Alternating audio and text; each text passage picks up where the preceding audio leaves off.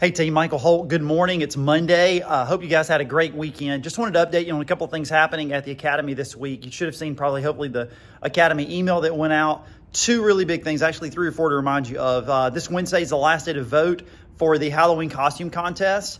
This Wednesday also is the last day to register and sign up for our tournament. The number has grown. Look at all those names. We're up to 122, 123 competitors. This Wednesday is the deadline. I see the names of the people that haven't registered yet, and there are a bunch of you guys who have done tournaments before. You're champions. Hop in there. Let's make this a great Thursday, Friday, Saturday event here at the Academy. So no classes Thursday, Friday, Saturday of this week. We do have classes Monday, Tuesday, and Wednesday. So today, tomorrow, and Wednesday, regular classes.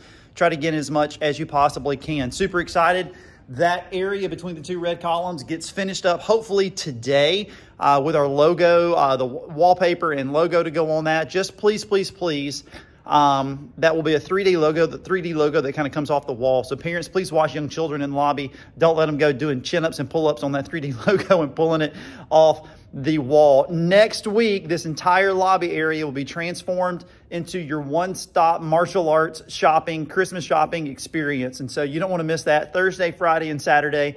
Put some details in the email this week. Also in our closed Facebook group, we posted information about the holiday sale guide, and then starting probably tomorrow, the next day, we'll do our 12 days of Christmas countdown. We went ahead and put the Christmas trees up in the lobby. I know some of you are like, man, it's way too early for that. Just kind of get everything into the spirit of the process, since that Christmas sale is next week. We're super proud of everybody. Hope you have a great week in school this week for our younger students, at work for our older students. I just can't wait to see your successful performances at the tournament this weekend, Thursday, Friday, and Saturday.